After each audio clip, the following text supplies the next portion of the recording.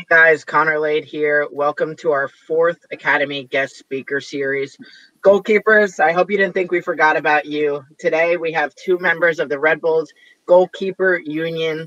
We have New York Red Bulls goalkeeper coach Preston Burpo and longtime Red Bulls goalkeeper Ryan Meara.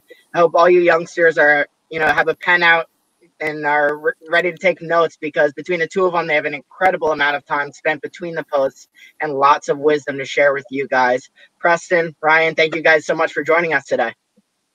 Yeah, thanks for having us, Connor. This is great. Thanks for setting it up, man. It's good to see you. Of course, great to see you guys too. I'm sure the young keepers are very anxious to have all your questions answered. But first, let's get a quick update on how you both are doing during this difficult time. Preston, we'll start with you. How's everything going?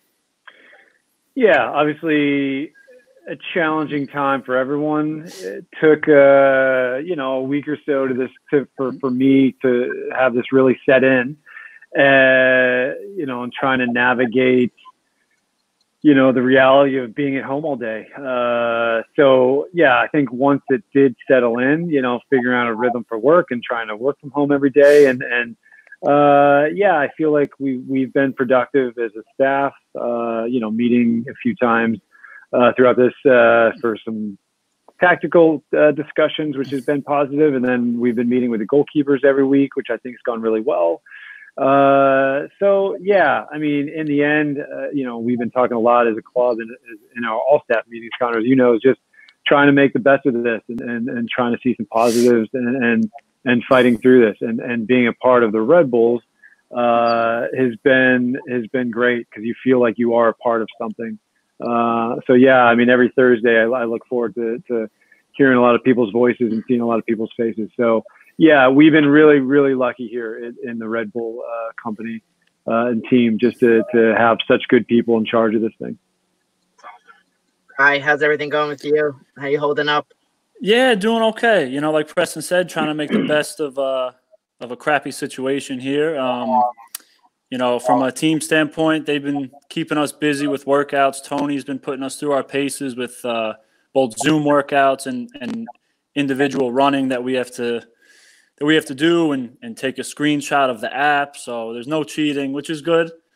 Keeping everyone honest. But other than that, a little bored here and there, but can't complain too much. The family and friends are safe and healthy. So, that's all that really matters right now. Good. Yeah, I joined in on one of those Zoom workouts for you fans. I've been out of the game too long, and, these guys are really working hard out there. So there definitely is no cheating. And as much as I tried, I couldn't hide in there. So you did a great job. And you guys, we're proud of the work you're doing right now, both from home, and we're just super anxious to see you guys back on the field. So we're gonna get into some questions right now, if you guys are all ready. Great, let's do it. All right, let's see. From the Red Bulls Academy, tell us a little bit about your playing background. I guess Preston, we can start with you. Gosh, playing background. I didn't start playing goalkeeper full time until I was about 15. Tried my skills as a field player up until then, dabbled in the goal. Finally, I realized that I wasn't going to make it as a field player and felt like I had something as a goalkeeper. I'll skip the glorious high school years, but ended up going to Southern New Hampshire, a small little Division II school. And then from there, bounced around playing in the lower divisions to end up finally in the MLS, which was a dream of mine for a long time. I ended up with Chivas USA, a team that's not around anymore, for 2 years. And those were 2 really great years for me, just because I got to play under 2 amazing coaches, Bob Bradley the first year and then Preki the second year. That's where I met Jesse Marsh, who I eventually became colleagues with as a coach. So those are 2 really meaningful years, just on and off the field. And then from there, bounced around a couple more times, and then ended up in New England a long time ago now. But yeah, my last year was 2010, which seems like decades and decades ago. But yeah, had an amazing career, fun, met so many good people, and formed a lot of great relationships through the years. That's awesome.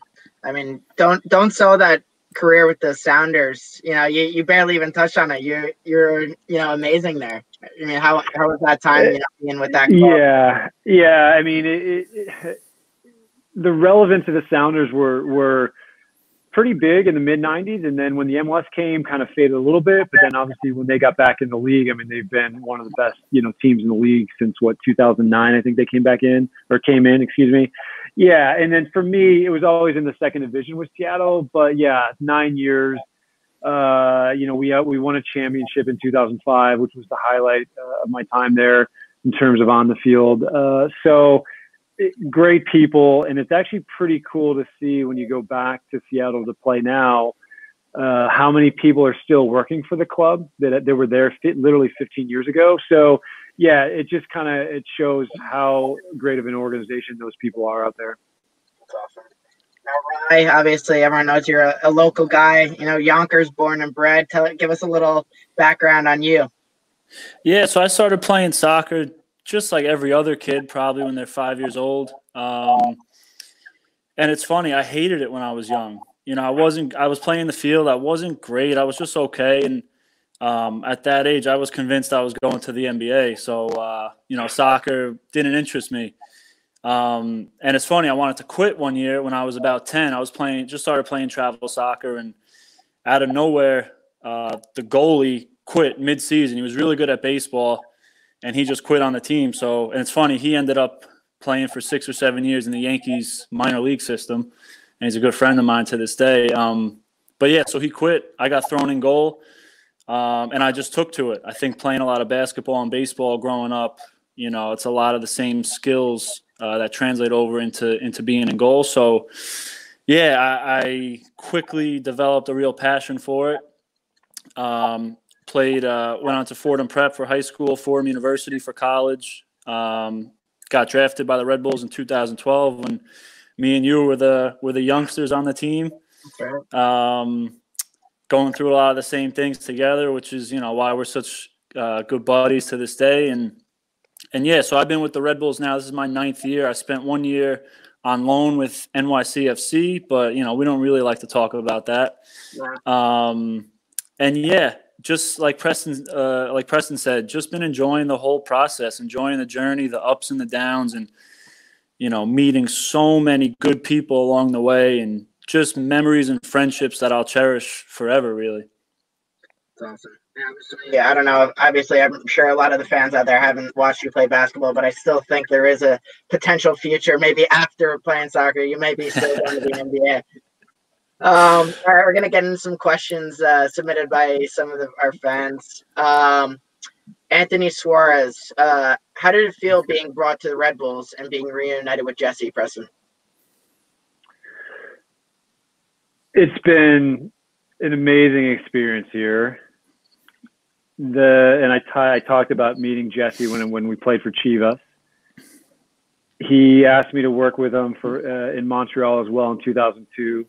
And then we went our separate ways at the end of that year. And then when he was hired in 2015 for the Red Bulls as the head coach, I mean, just so excited for him. I watched every game that year, with you guys playing, and man, it was just fun to watch. I mean, you guys end up winning the Supporter Shield, Connor. I mean, what a cool year you guys had. That first year with Jesse. And so towards the end of that year, he called to ask if I'd be interested in coming to New York, and the answer was absolutely. And we were able to navigate through that process, and then showing up in preseason, I met you guys down in Florida. You guys were already a few days into your preseason, and from there, it's just been such a fun experience. I mean, just meaningful. Just again, and I've touched on this. The people with Red Bull are amazing. And the way people treat you and just trying to have you grow as a person, not just as a footballer and as a coach, but just as a person in general. I mean, Jesse was a big part of that, and like how he wanted that process to go. So, I mean, I was really lucky to spend 2.5 more years working with him. Really lucky. We're very lucky to have you with the club as well. Ryan, we have a question from Snyder. Obviously for those of, us out on the field, it's a little bit easier at times, but how do you deal with opposition fans being right behind you and some of the stuff that they're yelling at you? It can be tough, especially I'd say when I was a rookie playing and it's your first real exposure to that. Some places like Philly are worse than others. Philly, I'll never forget, it was Mother's Day. Remember our rookie year, Con? We played down there. And it was my parents' first trip to Philly. We're from New York. We know what Philly fans are all about, but it was their first trip with me being on the Red Bulls down there. And, I think we won the game 3-2. We were down 2-1. We came back late and won it. It was a crazy game. And I guess they must have had like a Meara Red Bull shirt on or something. And the fans, they came outside the locker room after the game, my parents, and the fans, I guess, put it together that, that was my mom and dad. And they let them have it. And it was on Mother's Day. So that was kind of a real introduction into what opposition fans could be like. But, just from a bigger picture, I love playing away games. There's nothing better than, from a goalkeeper point of view, making a big save. If it's a one-on-one, everyone in the stadium's hoping they score, and you're the guy that keeps it out of the net, makes the big save. And, you just see and hear the place kind of deflate. And for me, I love that feeling. I'm a little bit disappointed right now. You left out one of the most crucial parts of that story about Philly, is that not only were the rookie year, but we were sporting our rookie haircuts too. And so that's right. Roll the tape back, and if you want to have a good laugh, you got to check out me and Ryan. We had, it was Wilman Conde gave us rookie haircuts right before that game, and Ryan, your hair almost took off in the wind. Well, yeah, he shaved like, I don't even know. He shaved like he tried to shave Red Bull into the back of our head or something, and he was a maniac. Big Colombian center back. There was no saying no to this guy, and we were whatever about it. We didn't care too much, and so that happened on like a Thursday. We played in Philly on ESPN on the Sunday, 2 or 3 days later. So I was telling him, like, shave everything back here. Just leave me a little something up top here. And, I go put on my Twitter after the game, and, man, was I getting roasted. But at least we won, so I didn't really care too much. Beating you, and we got the last laugh. But, yeah, that was not easy going to Philly in the first place, but especially with rookie haircuts. Yeah. Our next question from Ian Paola. Ryan, how do you keep strong during how do you keep mentally strong going through adversity? And Preston, we'll follow up with you. That's a really good question. It can be tough, whether it's going through a big injury like we've all had, the three of us here talking, or whether it's going through, a bad run of games, or, maybe a new coach comes in who doesn't rate you for whatever reason. There's so many things that can happen throughout the course of a career. And I think, you can find out a lot about a person when they're going through something like that, how they respond. Are they going to feel sorry for themselves and their performance is going to dip as a result, or is it going to kind of light a fire under a guy? And whatever the case may be, say the coach, benches you for a couple of games, and, are you going to fight even harder in training to prove the coach wrong? And, I think throughout every guy's career, and even throughout your youth career within the academy, there's going to be ups and downs. And I think it's about how you react through the downs that can define your career. Yeah. Preston, we'll go to you, obviously. For the fans at home, obviously you, towards the end of your career, you had a major injury. So how did, through that process, how did you mentally stay strong and kind of deal with that? Yeah, there were a lot of things that happened with me over the course of 12 months after the actual injury. The first 2 minutes, guys, man, there were some truly dark kind of afternoons and nights, and thankfully I had a lot of good people around me. I have an older brother that lived outside of Boston at the time, And I would go to the grocery store and pick up certain things and cases of certain things and bring it up to, his house, and a lot of food. And luckily he had time to sit on his porch with me for hours, just talking. And then from there, I had a lot of people within the New England Revolution organization that what they did for me, like from a psychological standpoint, emotional standpoint, was really so amazing, because the time they spent with me and to help me rehab, and it wasn't just the physical side, but like just letting me talk through a few things. The reality was I was most likely not going to be able to get back from that injury from a physical standpoint. So yeah, I mean, just trying to be around people that were positive, kind of giving me reassurance that whether I was going to be able to play, whether I play again or not, I was going to be able to be active again. And that was important for me. So yeah, I mean, it took me about 12 months really to kind of get over it. And then, the person in my life who's been with me for years, I went back and moved back with her to Denver, and that was a big part of me getting back also. And so it took me, like I said, it was about almost exactly a year later that I ended up running a half marathon that she actually got me into. And, ever since the half marathon, I was like, okay, that's behind me. So it was a lot of people, that helped me through the way. It was me just kind of a lot of self-reflection and kind of where I was in life and how I wanted to get through things. And, but luckily, again, it was the people that were around me that helped me through it. Yeah, I think that's the one thing, between the three of us, obviously big injuries, Preston, you had a big one. And I think that's the biggest thing, is surrounding yourself with great people. And, you don't surround yourself with the right people, who knows, what will happen. So good question, Ian. Next question from Rebels Academy. Guys, do you have any superstitions that you have, before games, or, maybe the night before, is it eating something, or day of? No, I kind of made it a point to never get into that. I didn't want, I think that could be a little exhausting, and then you worry if you didn't do the certain thing the night before the game, or, in the locker room before the game, that, oh man, I'm not going to play well because of this. Maybe if anything, I touch the crossbar as I run out into the field, and that's pretty much it. All right. How about you, Preston? Do you have anything? When I played, I mean, I like to take a nap in the afternoon. I like to eat certain things. I'd always drink a cup of coffee driving into Seattle for the game. But as a coach, I mean, it's more so checking the list of what, really what you need to have done before the game. And, but yeah, as a coach, not really superstitions at this point. No.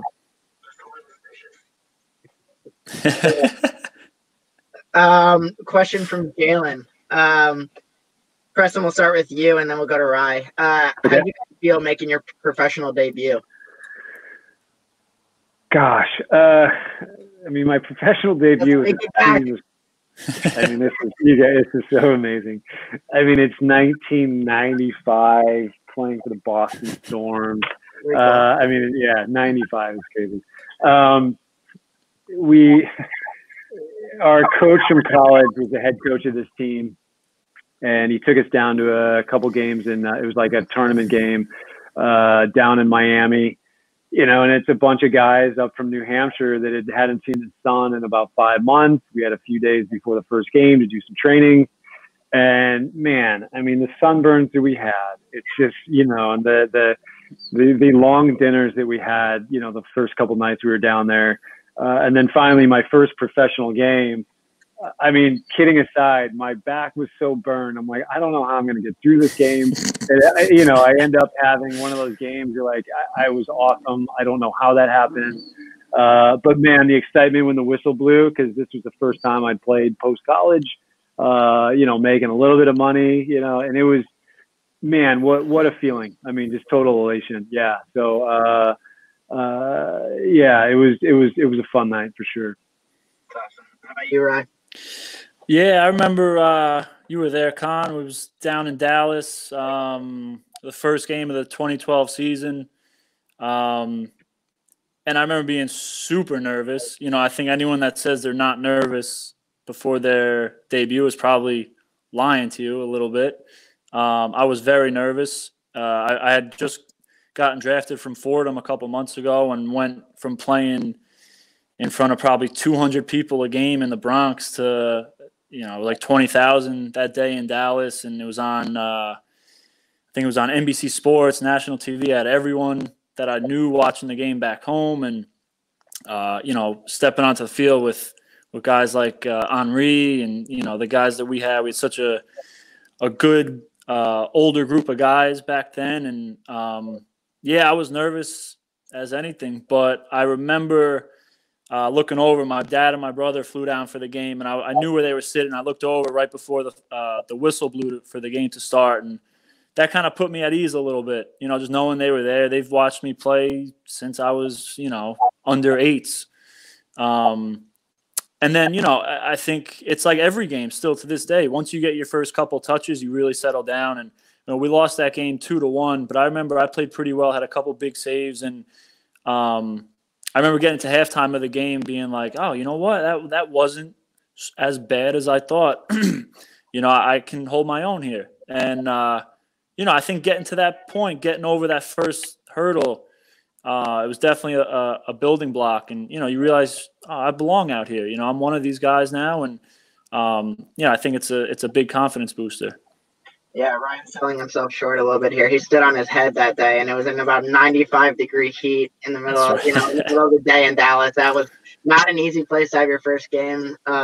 You know, Preston, I wish I could have seen your debut, but I was about like 6 or 7. So, you know, I wish I could have been down there in the sunburn and the Yeah, long time ago now.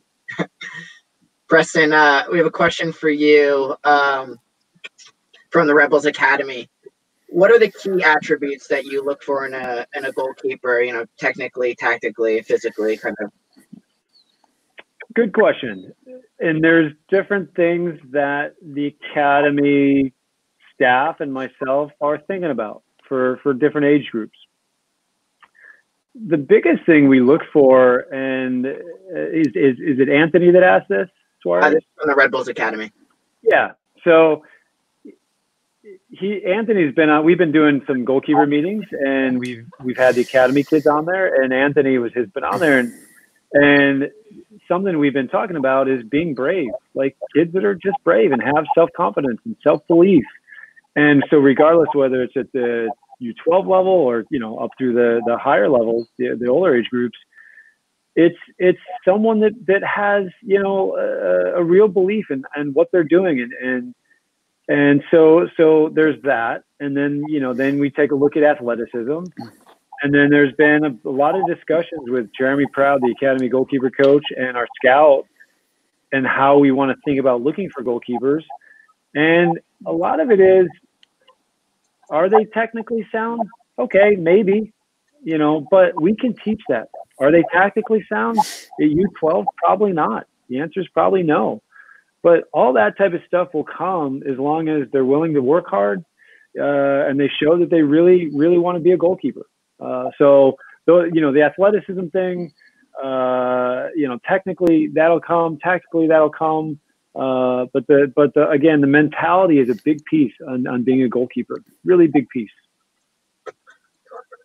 For that, I was a goalkeeper back in the day. I've heard a story. Yeah. Yeah. The goals got bigger, and then I grew out of the position. I had to get on the field. I was going to say that had to be before the goals went to the full size. 100%. I lasted a couple of games once I got the big size, and then I was like, I'm out of here. And then just kind of, just to add to that, I mean, you look at one of the goalkeepers that we have now, and Kendall McIntosh. Now, does he fit the physical profile of Ryan and David Jensen? No, he doesn't. But what he does have is some of the physical attributes that make up for his height, right? And so, you know, and we've kept track of him for years now, and his mentality is amazing, and I think he's fit right into this group. So, you know, in terms of height, that's not a total factor for what we look for.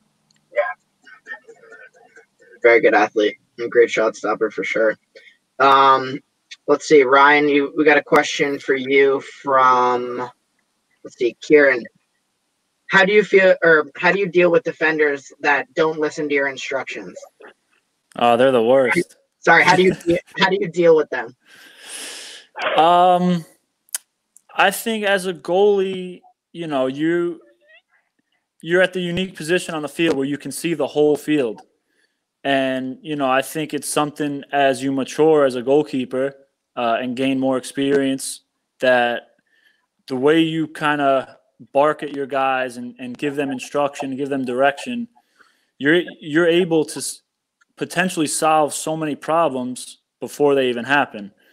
I think it also helps when you know your guys in front of you, and you know which guys you can, maybe if they're not pulling their weight, you can get into them a little bit and, show them a little tough love, if you want to call it, knowing that, okay, that'll get them going. Whereas there's other guys where, you have to be a lot more encouraging and kind of build them up, because that's what works for them. So, I think it varies, player to player, in how you approach them and give them instruction. But I think, and I'm sure Preston would agree with me, from a coach's standpoint, they like to see the goalkeepers, and really any position on the field. It's not just goalkeepers, but they like to see guys who, both lead by example and kind of get everyone else going around them. You look at, that's how Sean Davis has been for us, and especially now this year as a captain. If you're not pulling your weight, you have to be held accountable. And it's nothing personal, but our goal is to win games and improve. So, I think obviously from a goalkeeper's point of view, a big part of our position is communication, but I think that goes for any position on the field, that you want a guy who's going to, make everyone around him better. And a big part of that is by communicating.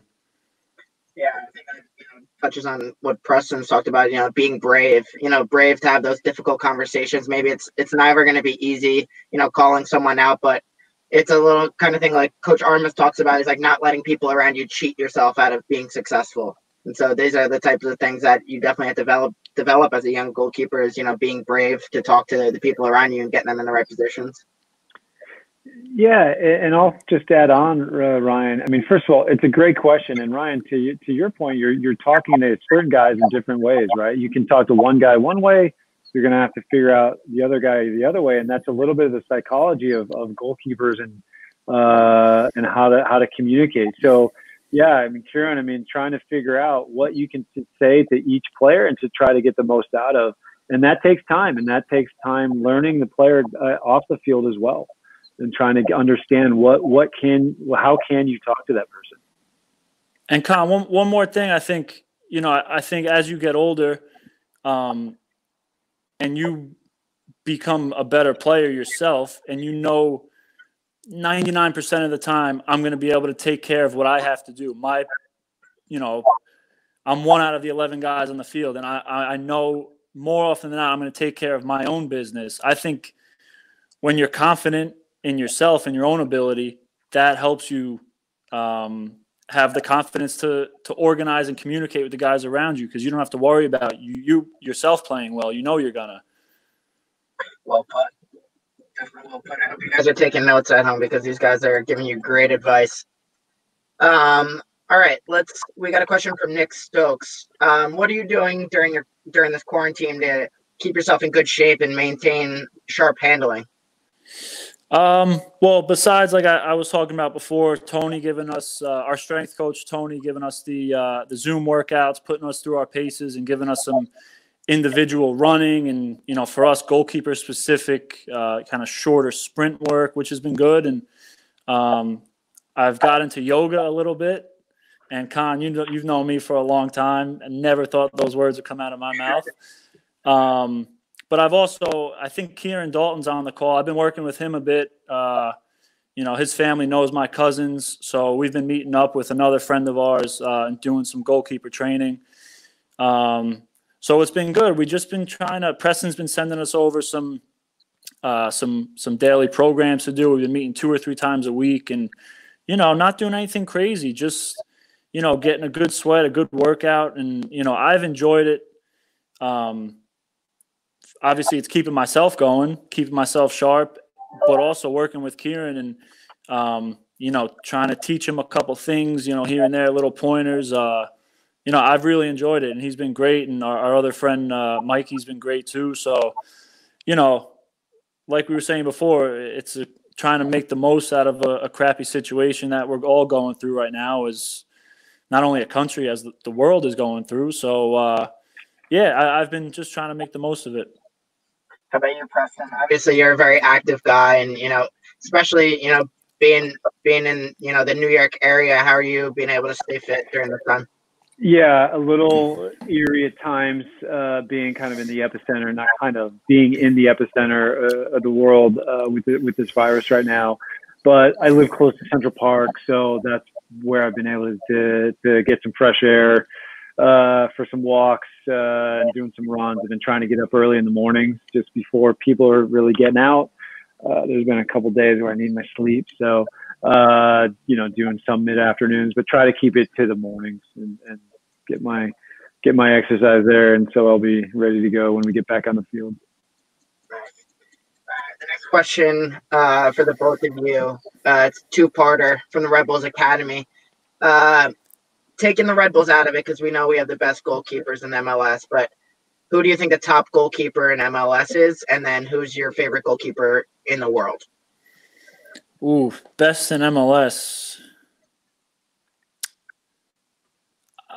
I think right now I'd have to, if you base it on the last couple of years, I have to say Luis Robles has to be up there. Just look at his consistency. He, like we always say, between Jesse and Chris, they used to always preach. Chris still does preach it. On your good days, you want to be 8, 9 out of 10. And on your bad days, you want to be maybe a 6.5 out of 10.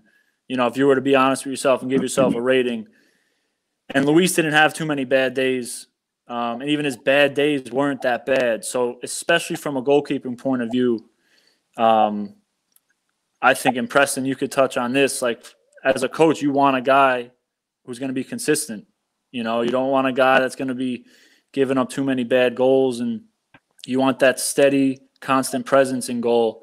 So Luis personified that, and it's why he's been so good for however many years. He said the last 7, 8 years or whatever it's been, and so I'd just have to say him. And I've always liked watching Brad Guzan play.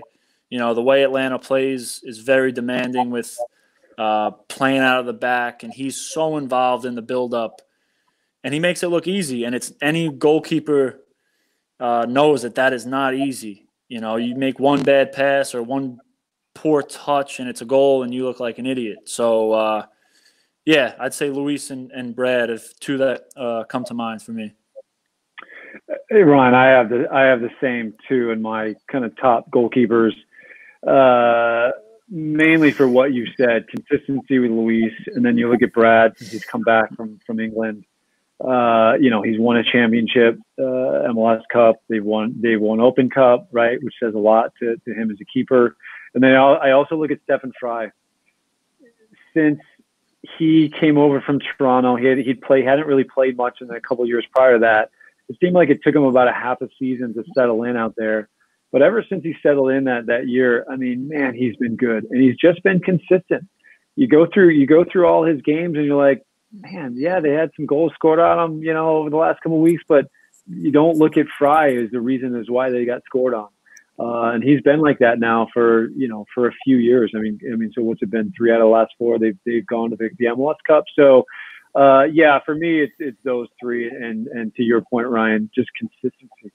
I mean, game in, game out, they do what they need. They fit into the style of play with their teams, and they've been just really, really solid. Awesome. We got a little rapid fire from the Red Bulls Academy. I'll just go back and forth between the two of you. You got to pick one keeper between the two. Preston, Allison, or Courtois? Courtois. Rye? Allison. De Gea or Neuer? Neuer. I'll go Neuer. All right. Ter Stegen or Lloris? Ryan? Ter Stegen. I would probably go with Ter Stegen as well. And last one, Oblak or Navas? I've got Oblak. Yeah, same, Oblak. All right, there you go. If you had to pick one from the whole group, who is it?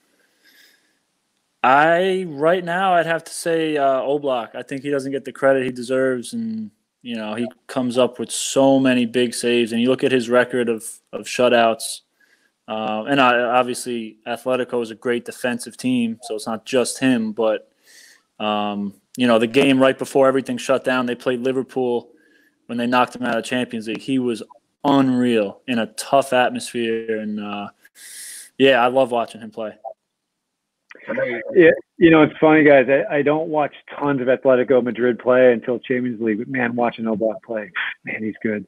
Connor, gosh, we've been doing some goalkeepers here recently. We've watched Allison, we've watched Ederson. There's been Neuer clips.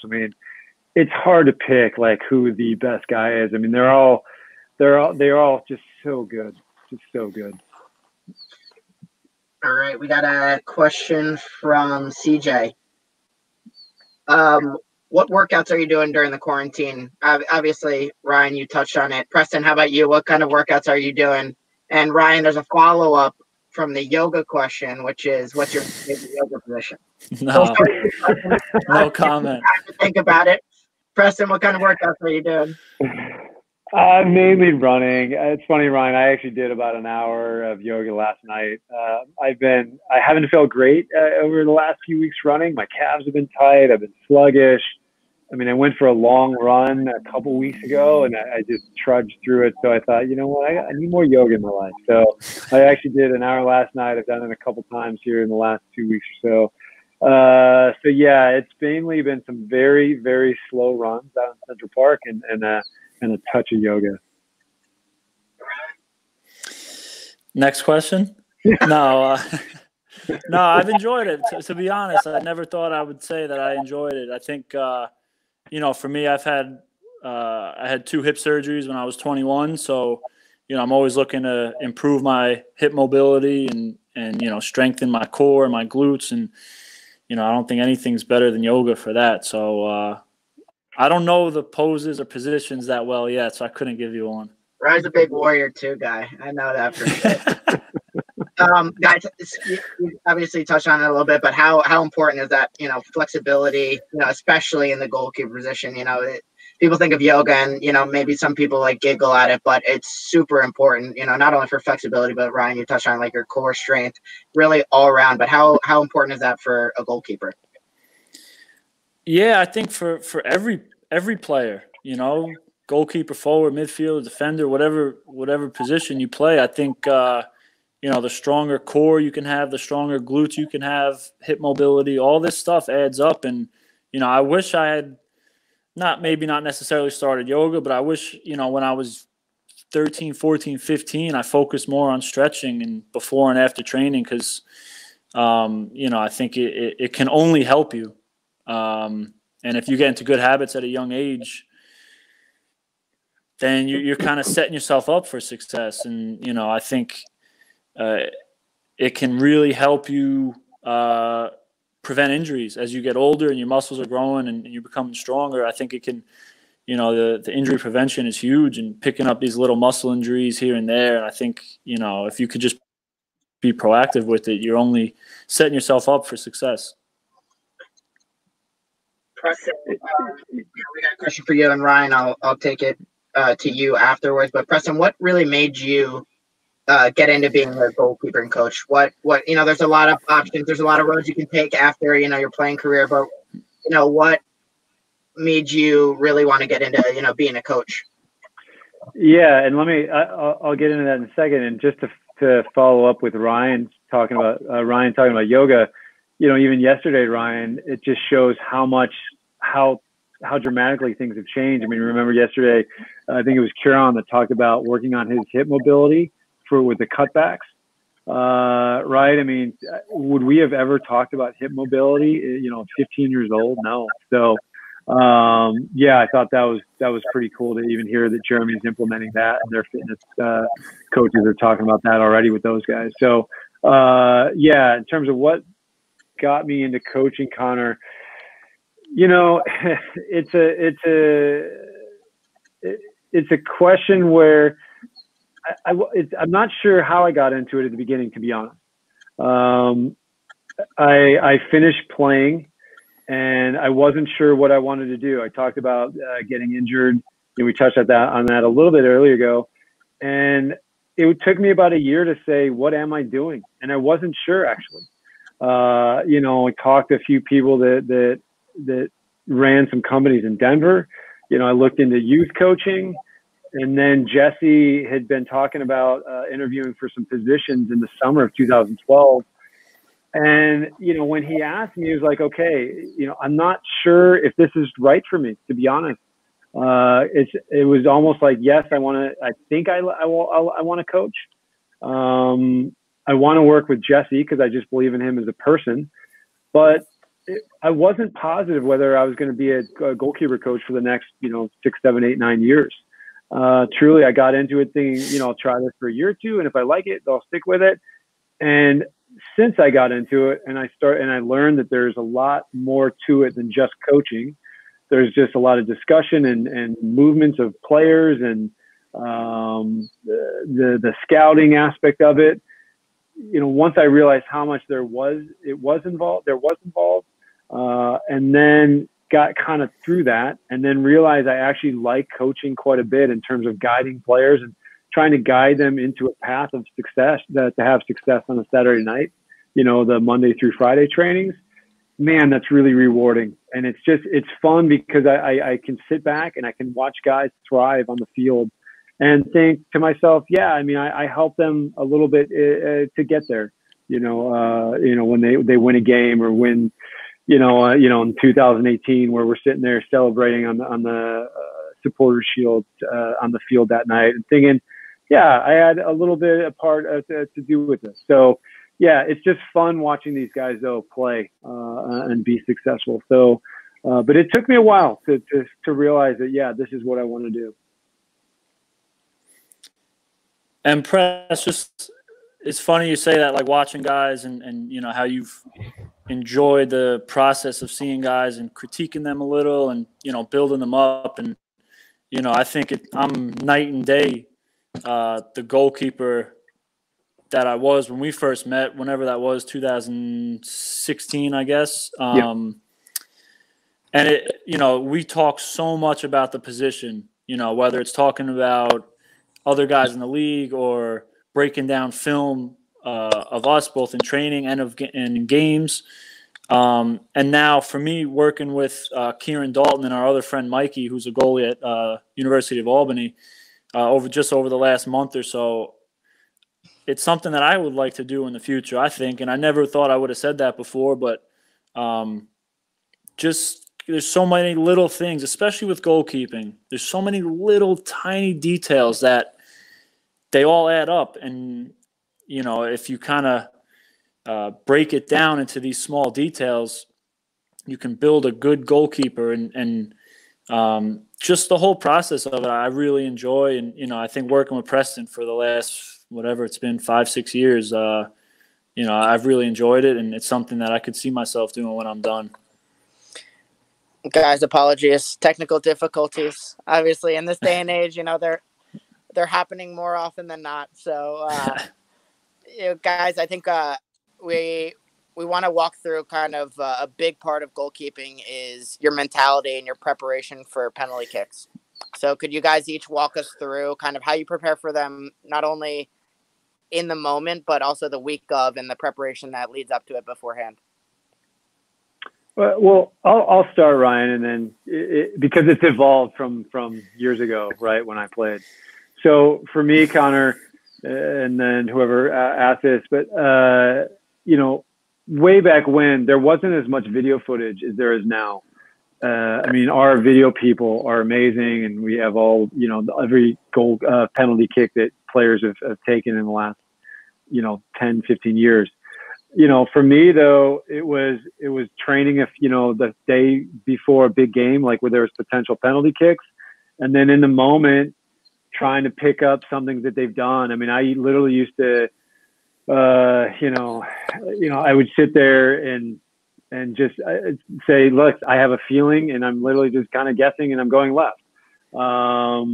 Thankfully, in the last penalty kick shootout that I was in 2005, I actually caught a few. I had this little notebook, and I actually was on a VCR checking out games from years past. So that was the video footage that I did, and it helped me save a couple of those games. But it was so rare that you had footage like that. I mean, it literally was like, well, I've got a feeling. I think he's going right, and I'm going right. So there wasn't much to it way back when. You try to, think, do I get a good read on it? Do I hold for the last second? Little things like that. But it was almost just way more of a toss up. So yeah. And then Ryan, you can kind of take it from there. Yeah, I think, like Preston said, our video team is great at showing us clips. We always watch them right before the game, of maybe their 2 or 3 most likely candidates to take the penalty. And for me, it's great. The more information you can get can only help you make hopefully the right decision when you pick which side to go to. But for me, I like when watching those videos, I like it for not necessarily, oh, he's gone here the past, he's gone to the right the past 2 times. Like maybe he's going to go there again. That I don't take as much. It doesn't hold as much weight for me. I like to see the guys run up, like see certain guys that have a big stutter, or Joseph Martinez kind of does that jump, and it really can throw you off. It throws you off even if you know it's coming, but if you don't even know it's coming, you almost have no chance. So I like to see the run up, but then, like Preston said, I like to trust my instincts too. Whether I see something in the guy's hips or, for whatever reason, I'm thinking he's going one way. I think the biggest thing is you just go 100%. Whatever way you want to go, you commit fully, and just go for it. And obviously you need a little luck on your side, but, when you commit fully, I think you give yourself the best chance. Awesome.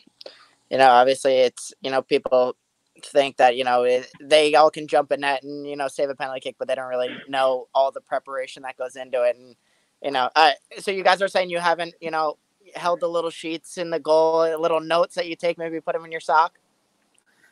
No, nothing. I do remember though, Press, when we beat Philly in the Open Cup in the shootout, like we had maybe the 8 or 10 guys that we thought could shoot. We had their tendencies. A lot of guys, we only had 1 or 2 penalty history on them. But I don't know. I took a look at it. I don't know. It doesn't hold too much weight for me. I like to just kind of read it and go with my instinct. Love it. How about you, Preston? Ever have any notes in the socks? No, I had a guy, Chad Brown. He had a couple notes that I had taken before game years and years ago. And he was raising his left hand or right hand. So I was speaking over to him on the bench, and it worked a couple times. But and again, going kind of with Ryan said, I mean, you can take all this information, hold your ground, and then you have to kind of feel good just about going one way or the other. Awesome, guys. Who were your goalkeeper idols growing up? This is from CJ.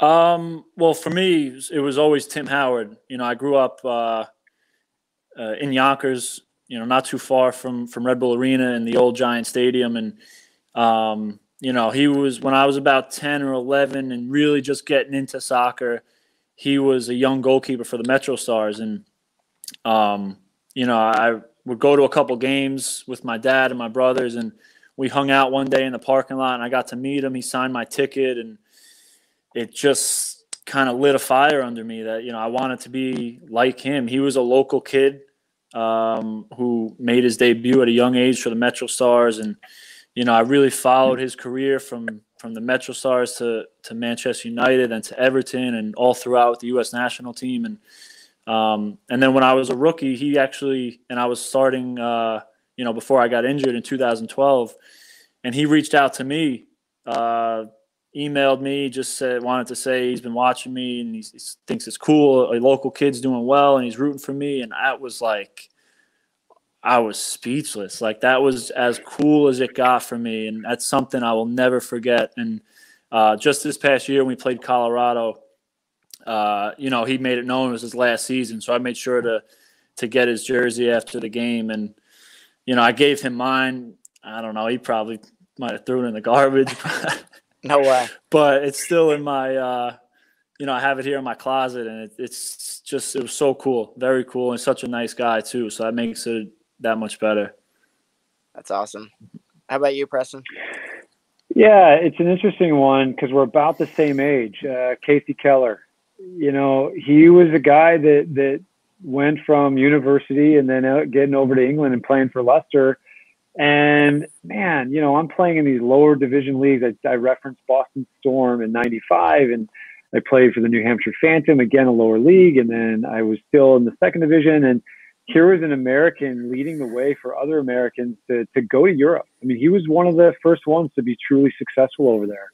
And then to be a goalkeeper, I really looked up to him and had a lot of pride that an American was over there and having the great success that he was having. So, it was kind of an honor to finally eventually meet him. Met him, at a random game down in California at one point when I was playing for Chivas. And then I got to see him in his last year. And I said to I let him know that it's been a pleasure watching him play throughout the years for what he's done for goalkeepers, in general, and then for Americans to go to Europe, and then 3 to come back to the MLS and really put a lot into playing for the Seattle Sounders. So a real great ambassador to the game and to the goalkeeping. Yeah, it was a trailblazer for sure. And you guys can hear the way these guys are talking about, other goalkeepers. They call it a goalkeeper union for a reason. It's a fraternity. Obviously, there's a less amount of them, in the league than other guys, so they're definitely very tight. So if you're lucky enough to play at this level, it's definitely a close knit bond between all these goalkeepers. You have a question from Jalen for the both of you. Who's the best goal scorer you have 1 trained against and 2 played against? Good question, Jalen. Well, I'll start with this one. The best goal scorer that I trained with was Ante Razov of Chivas USA. I mean, he's one of the top goal scorers in MLS history. I mean, he just had this shot that the ball came off his foot quickly. It was a quick release. And it was really challenging to save. Great challenge. And you always are excited when he's winding up on you in the session and thinking, I'm going to save this. And often I didn't, but he was probably the best. And then what was the second part of the question? And then who you've played against? I played against Blanco a couple times. And he was obviously a little bit older in his career at that point, but man, he could still play, and he was fun to watch. And the fans came out to see him, which made the atmosphere in the stadium so much better. I mean, he came to Colorado in 2009, and it was just ridiculous at how many Chicago fans there were that afternoon. But he made it an enjoyable day. So he was a challenge. Yeah, they would flock in masses to watch him, and I don't think Chicago's ever recovered since he's left. I know. Those are the last great days of Chicago. How about you, Rye? That I've played with, it's tough to narrow it down to one. I mean, you got to say Thierry Henry. He was unreal. We got to see firsthand for 3 or 4 years what he was able to do in training, and it was unreal. He would do things when you would just jaw would drop. And it'd be between him and David Villa. I got to play with Villa at NYCFC for a year, and what struck me about him, this guy trains so hard. He would take his days off here and there because he was getting older, But when he trained, man, this guy meant business.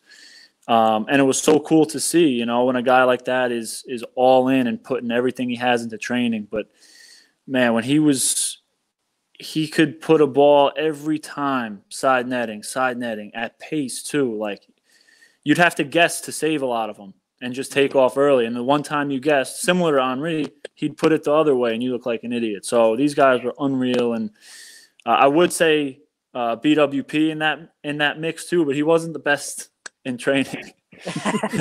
He saves them for games. No, but Brad was incredible. He's a good friend of ours, and you know, his goal scoring record speaks for itself. And then that I played against, I'd say Villa, and you know, my family's Irish, so I'd say Robbie Keane is up there too. He could just score. One of those guys that maybe not the most skillful. He's very talented. Don't get me wrong.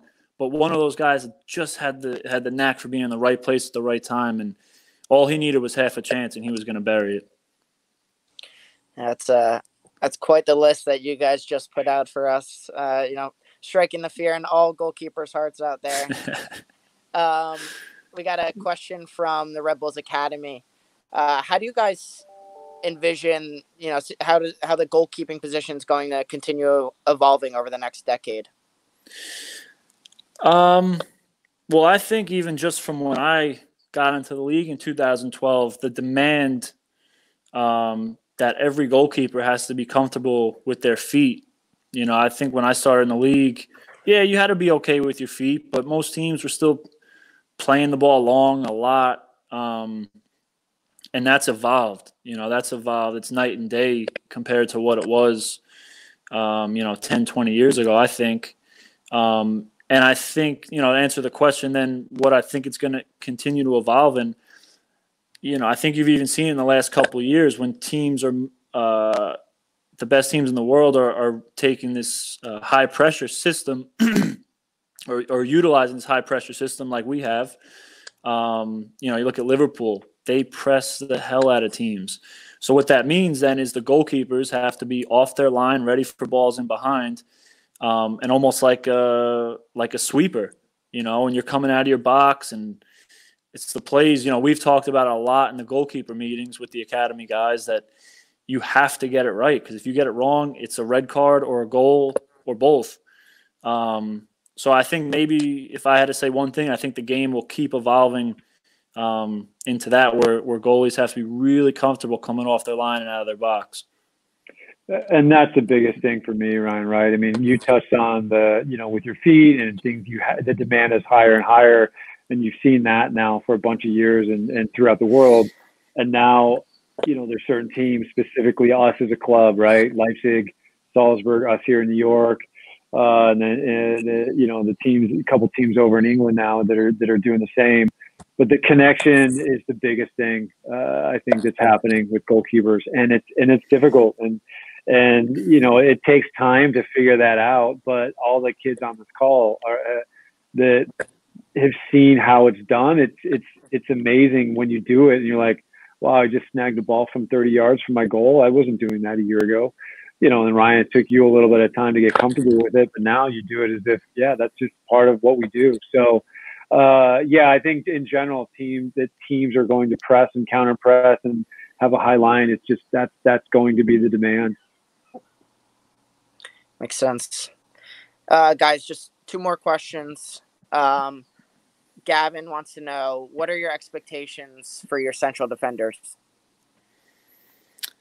I think first and foremost, I just want them to be solid. You know, that's a position that's similar to the goalkeeper position in the sense that you're probably only as good as your worst play in a game. You know, you could play great, and then if you get, you know, if the forward picks your pocket in the last minute of the game, dribbles in and scores, you know, you're looking like an idiot. And so I think just solid. I'd like, you know, you look at our center backs, big, strong guys, good in the air, physical. Like, I want them, the opposing forward, to know that he's going to be in for a long day. when he's going up against our center backs. And I think our team, look at Tim, Aaron, Amro, Sean Nealis, big, strong guys who, at the very least, they're going to be physical and make life difficult for the opposing attackers. Yeah, just to add to that, I mean, everything that Ryan said there, and then also just from a coaching standpoint, to follow the tactics of the day, right? I mean, that's those two center backs / potentially three center backs you have on the day, if they're implementing the tactics of moving the line and shifting and stepping and forechecking, that makes everyone's day so much easier. And again, the goalkeeper's tied into the line, the center backs are stepping up, the goalkeeper's staying with them. So, it's just a massive, massive part on game day. It's awesome. Last question. I feel like we could talk to you guys all night, but it is Cinco de Mayo, so we don't want to keep you. I know there's some margaritas calling your guys' names, but last question for you guys. What advice would you give to our aspiring young goalkeepers out there to play at the top level? Go ahead, Press. Start this one. Yeah. So it takes a lot, guys. It does. I mean, all three of us here on that are on this call, we've worked really, really hard, and you have to have an amazing mentality, and you're going to have to go through challenges, and you're going to have to go through disappointments. But if you stick with it day in, day out, you have a chance down the road. A lot of things have to fall your way, right? I mean, you stay healthy, right? Are you consistent for the next bunch of years when you kind of hit those late, teenage years, early 20s, if you go to college? But the best thing you can do, guys, is just work hard. Show up, work hard, and have fun. Enjoy it.